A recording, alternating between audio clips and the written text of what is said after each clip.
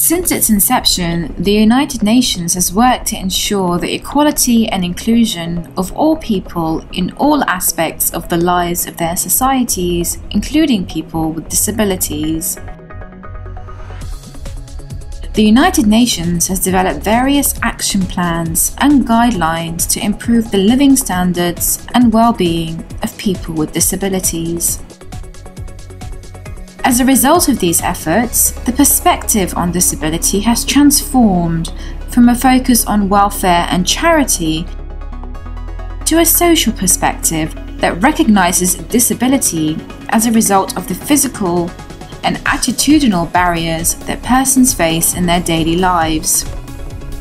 The Convention on the Rights of Persons with Disabilities, or the CRPD, provides a blueprint for breaking barriers and opening doors for persons with disabilities.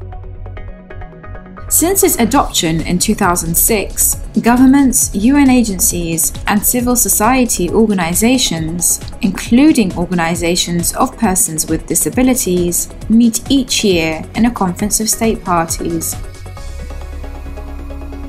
The Conference of State Parties works to discuss the implementation of the Convention to find better ways to improve the lives and well-being of persons with disabilities everywhere.